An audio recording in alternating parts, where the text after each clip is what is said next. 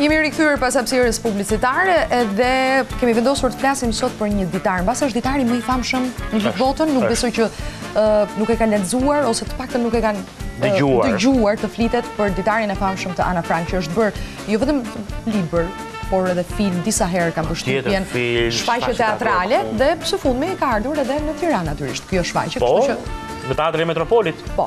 Tek Metropoli është ditari Ana Frank ka javë që jepet, do jepet edhe disa javë të tjera dhe besoni mua është një shfaqje e cila ja vlen të shkohet, të shihet, të shijohet edhe të reflektohet mbi të, janë rralla shfaqjet që të bëjnë të reflektosh në ditët e sotme, me thënë të drejtën. Armela Demaj, mirëmëngjes, mirë se erdhe, regjisorja e shfaqjes. Dhe Myzafer Ziflaj, Oto, aktor, Oto them sepse luan rolin e babait, Oto Frank. Mirëmëngjes, mirë se erdhët. Ne si që kemi në studio, edhe shumë urime mua, unë kam dëgjuar shumë fjalë të mira, mezi po pres të vita shoh shfaqjen. Ju mi presim. Në fakt mua më ka marrë malli edhe për të shkelur në teatr, ka shumë kohë që s'kam shkelur. Po, ke shumë kohë. E vërtetë është, gabimi i madh i imi. Çfarë ti bëjmë? Kur merresh me televizion ky është muhabeti ç'të bëj. Nuk e kohë. Tani, gjithsesi ne jemi aleat të mirë të teatrit. Po. Ne që bëjmë televizion edhe media jemi aleat të mirë të teatrit. Në këtë studio të paktën nuk mungon, të paktën një herë në javë shfaqje teatrale, nuk mungojnë kurrë. Vjen mirë. Absolutisht, më vjen mirë. Se ke parë? E kam parë dhe e kam ndjer dhe kam dëgjuar edhe opinionet e kolegëve. Myzo, do të them Myzo se kam shefun të them. Myzo është për herë të dytë në këtë studio. Ty të kam për herë të parë mos gabofsha. Ja zë këtë qoftë. Tani, si është fokusojmë tek shfaqja e unë. Si është shpritur shfaqja deri tani? Është shpritur shumë mirë, fatmirësisht.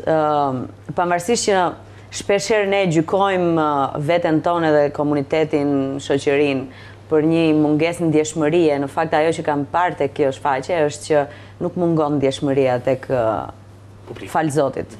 Sepse gjithë ndodhit që ne na kanë ndodhur që pas diktaturës në theshtata televizionet që kanë gjatë gjithë kohës krime, dashur pa dashur ne si shoqëri na kanë bërë disi hermetik, na kanë bërë që për të mbrojtur veten të vendosim një... Kemi fituar një lloj imuniteti. Por ajo që kam vënë re te kjo shfaqje është që shpeshherë thyhet kjo barierë imunitare dhe e lejojnë veten që të shprehen, të ndjejnë edhe të lotojnë madje në fund të shfaqjes. Shiko, për gjithë ata të cilët nuk e kanë parë shfaqjen dhe nuk e kanë shumë haberin për çfarë bëhet fjalë, ne kemi përgatitur një material në këtë moment, i cili flet sigurisht për shfaqjen, për vënien që keni bërë ju tek Teatri i Metropolit. Unë them ta shikojmë, ta ndjekim klipin dhe pastaj vazhdojmë diskutojmë bashkë. Pastaj e zbërthejmë në detaje të gjithë shfaqjen, e ndjekim.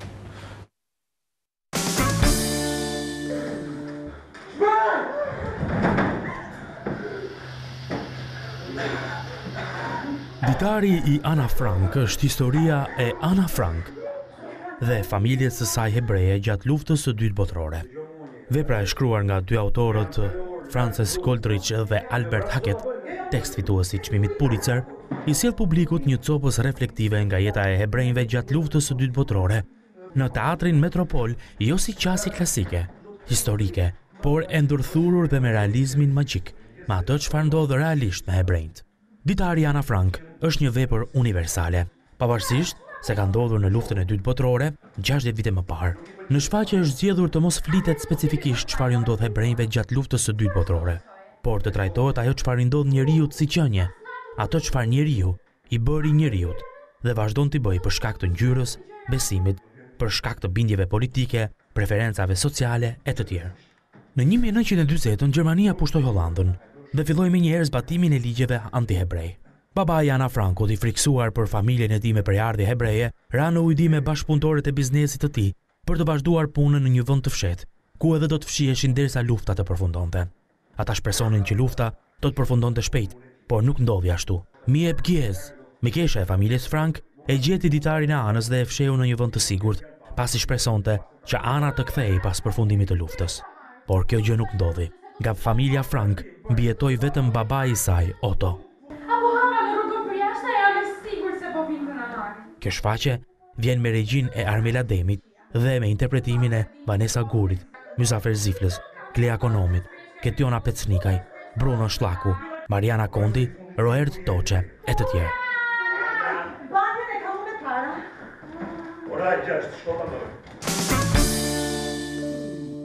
Tani unë natyrisht pyetjen e kam me regjisoren që do doja së pari të dija pse u përzgjodh kjo vepër. Se ne po e diskutonim pak ndërsa shinim dhe klipin që në përgjithësi publiku kërkon vepra pak më të lehta, pak më mundësisht edhe për të qeshur, për të harruar hallet. Kjo është vepër e fortë, ti vetë atë që njerëzit lotojnë aty. Kjo vepër është përzgjedhur sepse vepra të tilla duhen vënë në çdo kohë. Nuk ekziston një arsye specifike se çfarë po kalon shoqëria jonë për faktin që kjo vepër u përzgjodh, po që pas 45-s kjo vepër duhet parë për të kuptuar që ne nuk duhet të shkojmë kurrë drejt asaj drejt atyre fenomeneve dhe ne si shoqëri duhet të bëjmë zgjedhjet tona në rast se vihemi në situata të tilla. Nuk duhet të bëhemi viktim, nuk duhet të bëhemi vëzhgues ose se hirxhinj, por nuk duhet të bëhemi as ata që përndjekin. Kështu që veprat të tilla duhen vënë gjithmonë. Dhe kjo vepër vlen jo specifikisht vënia që ne kemi bërë te Teatri Metropolit, por kjo vepër vlen të shihet në çdo kohë, sepse ka çfarë të tregon, sepse është një histori e vërtetë e ca njerëzve që kanë marrë frymë dikur. Kështu që gjatë një periudhe tmerrsisht vështirë, Eksakt. Që ishte natyrisht pushtimi nazist në Holokaustin. Por edhe për atë që publiku duhet të shohë, sepse duhet të ndjej, duhet të krijojë empati për këta njerëz. Dhe ajo që ndodh me këtë vepër është që në pjesën më të madhe të kohës kjo është një vepër sociale, domethënë zgjat diku te 1 orë 50 minuta dhe le të themi në 1 orë 20 minuta ajo është një vepër sociale që ka komedi brenda, që ndërtohet një jetë e vogël aty që ka zënë, ka dashuriçka, ka xhelozi, ka sfida, ka grindje.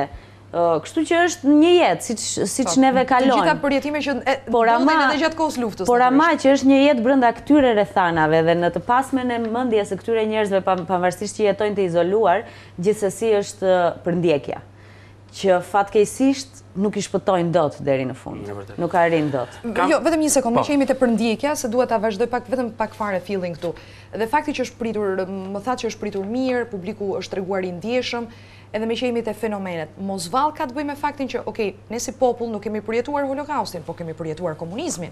Edhe ka shumë të përbashkëta. Përndjekjen për shembull e ka të përbashkët. Ne kemi edhe izolimin, neve vazhdojmë ta përjetojmë. Gjakmarrja për shembull është fenomen që ka izoluar dhe vazhdon të izolojë njerëz. Kanë frikë të dalin nga shtëpia sepse do eliminohen. E njëjta gjë, domethënë mund të ngrësh paralelizma me izolimin që këta 8 njerëz patën gjatë këtyre 2 viteve. Kur ngren paralelizma, domethënë është eksakte ajo çfarë ti ke thënë për sa i përket pjesës së shfaqjes, që kjo shfaqje nuk flet për ato çfarë i ndodhi çifutëve, por ato çfarë i bën njeriu njeriut. Çfarë i bën njeriu dhe sot e kësaj dite në lindjen e mesme vazhdojnë të ndodhin krime të llahtarshme, gaz që shpërndahet natën, fëmijë që nuk gdhihen të nesërme në mëngjes. Kështu që ne vazhdojmë të shohim nga jeta globale, ne vazhdojmë të shohim edhe sot e kësaj dite në shekullin e 21 tmerre të tilla. Nuk i kemi në kuriz dhe nuk i përjetojmë nga mëngjesi deri në darkë, por ama një shoqëri tjetër në të njëjtën kohë i përjeton nga mëngjesi në darkë. Shumë e drejtë. Myzo, sa e vështirë ka qenë mishërimi i karaktereve, sepse nuk janë karaktere do si do.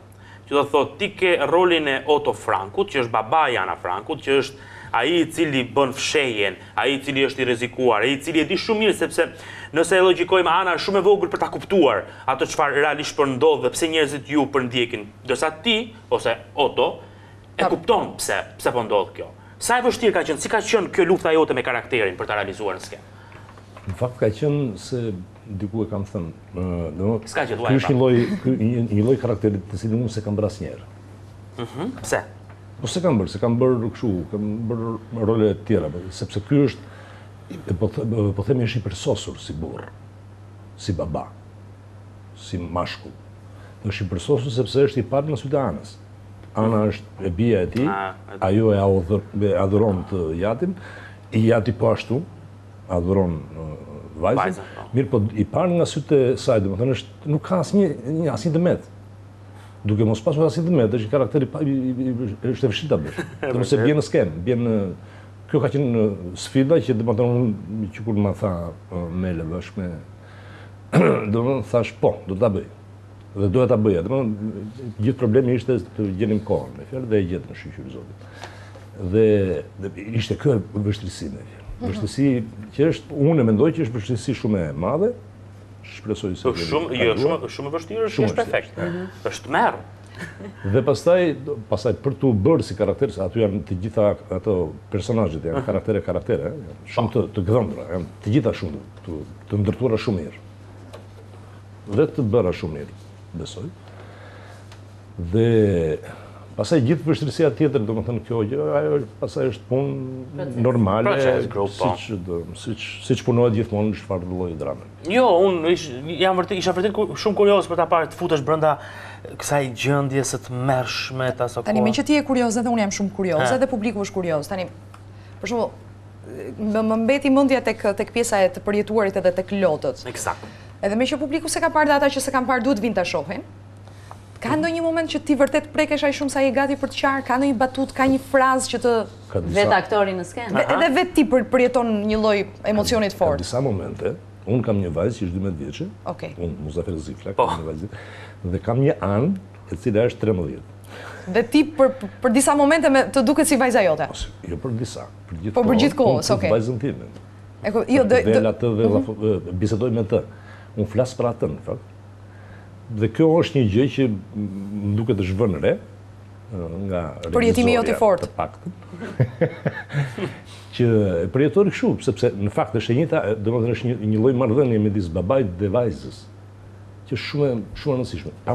Është edhe gjithasej rrethana, po themi ajo që ata janë të izoluar, është gjëja më e rëndë se kaq. Domethënë unë nuk jam izoluar me vajzën time, po. Natyrisht. Ana është, domethënë jemi në një në një kohë terrori, kur ti ke frikë domethënë ke frikë jo vetëm nga zhurma, po ke frikë nga frymarrja e tjetrit. Do doja me që jemi këtu tani, prandaj të pyeta, se kisha me merak nëse mundesh natyrisht. Prandaj thash, ka ndonjë moment për shembull një batut që mund na e thoje këtu?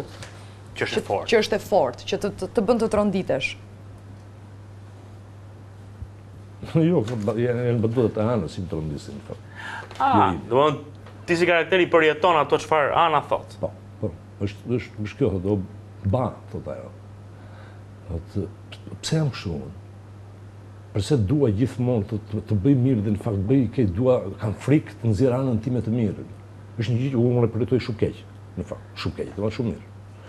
Nuk kemi që domethënë që të mbushën syt vete, domethënë se është ajo shumë mirë. Ana, aktoria. Vanessa. Aktoria, Vanessa. Po përse jam kështu edhe ta nxjerr sikur ta nxjerr shpirtin përballë, kuptoni? Çfarë do bësh? Është unë e përjetoj kështu.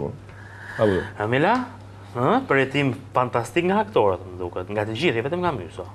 Po, jemi munduar që gjatë gjithë kohës ta trajtoj me shumë dashuri veprën, jo thjesht si një shfaqje që ne do vëmë. Me Vanessën ka qenë e vështirë të punosh, është më e vogla mos gabofsha. Sa po e mendova, se po e shih edhe po e shih edhe në pamje. Vanessa është 15 vjeç, është në vit të parë të shkollës mesme. Okej. Nuk që ka kaq e vogël sa mendova unë. Po gjithsesi. Po gjithsesi prapë është relativisht e vogël, por ka fuqi shpirtërore dhe karakteriale shumë të madhe për t'i shkuar personazhit. Shpeshherë është përballur me sfida të cilat aktor profesionist i kanë të vështirë të përballen. Jo më një 15 vjeçar. Ajo është përballur edhe me kokëforci dhe me vendosmëri. Jo vetëm është përballur, por na ka shpëtuar në disa raste. Ka shpëtuar profesionistët, ëh? Ashtu, bravo. E ka shfaqjen e saj të parë? Të parë. Me profesionist, besoj. Apo Të parën. Të parën fare. Kasti është shumë i mirë, le t'i përmendim edhe aktorët e tjerë. Tjetër. Domethënë singeli teatri Myzaferit. Se ne natyrisht ftuam regjisoren dhe Myzaferin, po është Mariana Kondi, është Bruno Shllaku, Klea Gonomi. Klea Gonomi, po, sigurisht. Toqe, Marius Drami, Edvin Mustafa. Po. Këtu. Pra janë disa aktorë, kombinim shumë i mirë i të vjeturve me të rinjt. Siç po ndodh sot në gjitha kastet. Mirë, unë dua të ndalem në një pikë tjetër pak të këtij projekti. Ju keni nisur një nismë shumë interesante të cilën ne do duam ta shikojmë pak edhe e klipin, kështu që regjia ta bëj gati, një nismë vërtet fantastike që mua më pëlqeu shumë dhe më ngacmoi që t'ju ftoja, me thënë të drejtën, në këtë studio është Ditari Ana Frankut në për shkollat... Dhurimi. Dhurimi, po. Në për gjimnazet e Tiranës, e thash gjy. Gjimnazet e Tiranës.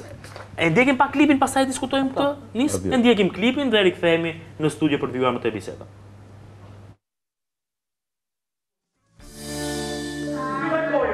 Zonja Kuak. Oj, kam dëgjuar fjalët që thonë për ty. Që isha ai papazane në klasë atë ngjitëm emrin zonja Kuak. Teatri i Metropolit ka vendosur në skenë një ndër veprat më të jashtëzakonshme, që flet për luftën e dytë botërore, ditarin e Ana Frank. Dhe bashkë me të, një nismë shumë interesante dhe domethënëse. Ky institucion kulturor ka nisur të pasuroj bibliotekat e shkollave të kryeqytetit me kopje të ditarit të famshëm të Ana Frank. Pjesë e trupës dhe e stafit shkojnë shkollë më shkollë, ku dhurojnë librin e gjithashtu flasin për shfaqjen dhe historinë e dhimbshme të Anës dhe familjes së saj, që u shuan vetëm sepse ishin çifut. Duke sensibilizuar kështu, ndër të tjera, jo vetëm për tematikën e historisë, por edhe të rinjt, të cilët duhet të drejtohen më shumë drejt letërsisë dhe artit në përgjithësi.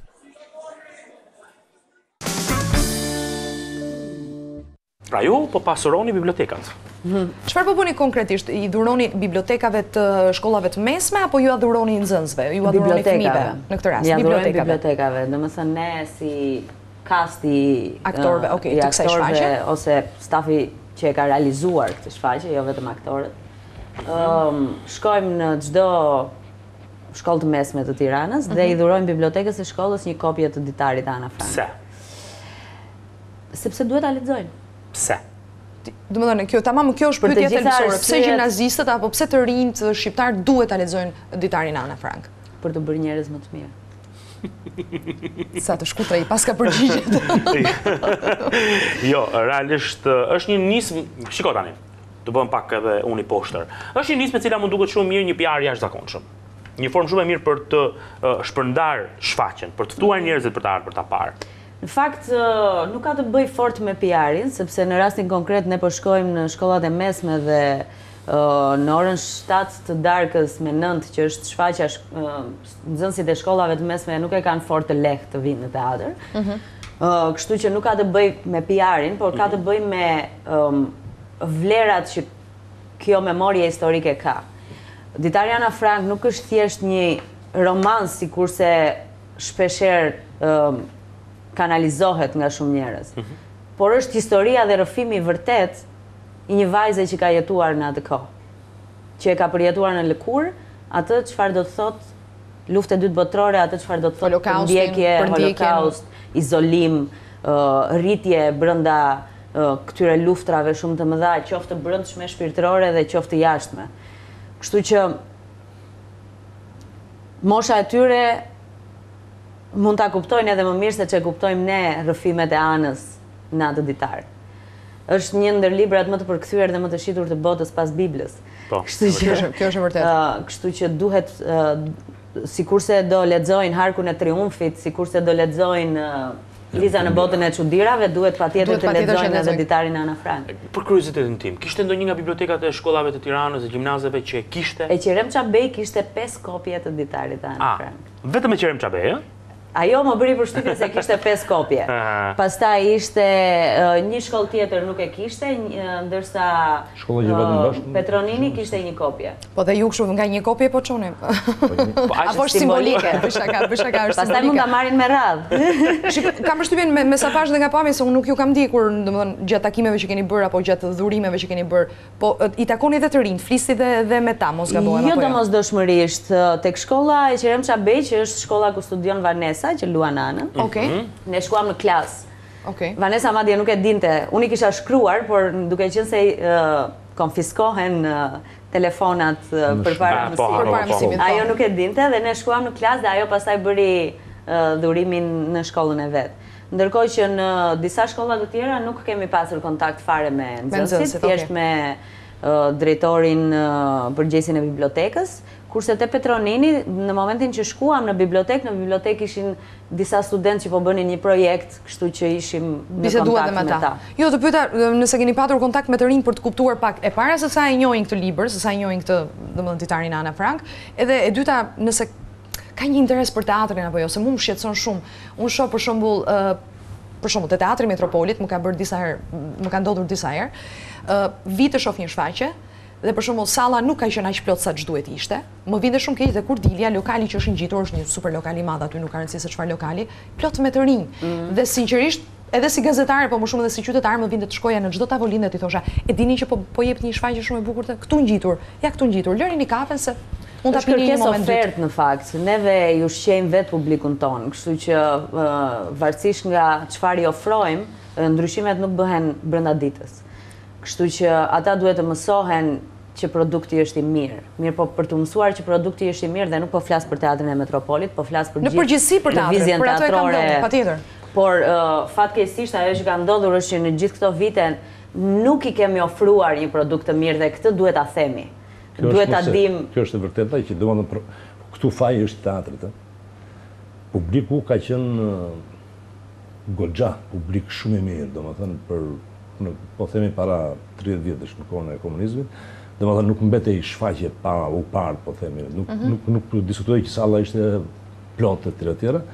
Ky është problemi i teatrit, i komunitetit teatror, si quhet, që ofron, i artistëve, që ofruar produkte jo të mira. Për një periudhë relativisht. Po bëni mea culpa të madhe se jeni pjesë e atij komuniteti, ëh? Kjo është e vërtetë. Për ne Albani është vetë 8 vjet kam punuar në atë institucionin ku jeti tani. Më zgabofsha, ne kemi vënë shfaqje. Jam dakord, unë nuk po flas për një institucion apo për një produkt. Thot në përgjithësi, për teatrin vizja teatrore në Shqipëri në një periudhë 15 vjeçare. Unë jam dakord me ty që teatri kombëtar nuk ka bërë asgjë. Po. Por teatret e tjera, jo se unë i vë gishtin direkt institucionit. Nuk mund të themi që duhet i marrim shfaqjet me radhë, domethënë duhet të bëjmë një historik 20 vjeçar të teatrit në Shqipëri dhe të themi kjo shfaqje ja ka vletur, kjo shfaqje s'ja ka vletur. Por në përgjithësi ka pasur më shumë shfaqje që nuk ja kanë vletur. Shumë e drejtë, shumë e drejtë. Dhe kështu që publiku ka ardhur dhe është gënjur dhe si pasojë është larguar. Është larguar edhe pse në botën moderne atraksionet janë shumë të mëdha, kështu që shkojnë në një lokal, shkojnë në kinema, shkojnë në shumë opsione. Kështu që detyrimisht ata kanë preferuar dhe ne për ta rikthyer, jo ne si metropol, por ne si komunitet teatror duhet të dimë se nga çfarë kemi çaluar dhe çfarë të rekuperojmë që ata të fillojnë të kthehen dhe të fillojnë të kthejnë mendjen. Kur kam qenë unë, po themi në Fier, kam qenë me një shokun tim aktor, na ka në mes të rrugës një grua që nuk ishte e artit në fjallë, një spektatore. Dhe takoj se një ftet atë shokun, i thot, ore, po vini një shfaqje të mirë, vini një dramë, se vieshin kështu do më Skeqe. Vieshin patatina, okej. E thash, ua, shne, është më tha ai shoku me fjallë, është spektator, është spektator i kultivuar. Po, publik i kultivuar. Ka ndodhur kjo gjë, se i rem në qaf shumë të adit kombëtar. Ka pasur shfaqje shumë të mira. Ka pasur, e vërtet. Gjithandej ka pasur, edhe Metropoli. Por ama ka patur, nuk e mohojmë dot që ka patur një farë epoke, që unë e mera di mirë që kemi qenë te Metropoli, që ishte inexistent teatri kombëtar. Nuk po them tani vonë. Është vërtet. Nuk po gënjej. Më që s'kishte fare. Po. Që ja morëm gjithë publikun. Ose kishte domethënë tamam budallije, gjëra kështu të lehta. Të pështira. Okej. Po askush nuk thotë që teatri kombëtar nuk ka nxjerr vepra të jashtëzakonshme. Këtë ti je i sigurt. Në këto 20 e ca ne vetë një të njerëz jemi që qarkullojmë sa në kombëtar, sa në metropol, sa në eksperimental. Shumë e drejtë. Kështu që ne këta njerëz po i bëjmë këto shfaqje dhe ashtu siç disa njerëz kanë tendencën të bëjnë shfaqje, i kërkojnë më shumë nga vetja dhe kërkojnë më shumë nga aktorët, ka dhe disa njerëz të tjerë që kërkojnë më pak nga vetja dhe më pak nga aktorët. Shiko, ne kam përshtypjen që i kemi thënë të gjitha për sa i përket edhe pjesës së shfaqjes, por edhe pjesës së këtij katarsis të vogël që po për sa i përket artit. Ne të dy, edhe unë dhe Eriona, sepse e di që Eriona është shumë artdashëse, ju falenderojmë shumë që ishit në program sot. Faleminderit. Shumë suksese dhe turp të më vi që s'ka marrë për ta parë. Do jepet, që ta themi, do jepet deri kur? Këtë javë është nga data 30 deri në datën 2 dhe pastaj është deri në datën 9 dhjetor. Deri në 9 dhjetor publiku ka kohë për ta parë. Tek teatri i Metropolit tek salla te Xhahovit, te vogla sipër, okay. Në orën? Në Papafingo, në orën 7, në orën 19 tek teatri Metropolit. Okej, shumë sukses dhe faleminderit që ishit sot. Faleminderit juve. Shkojmë në publicitet më njëherë. Reklama.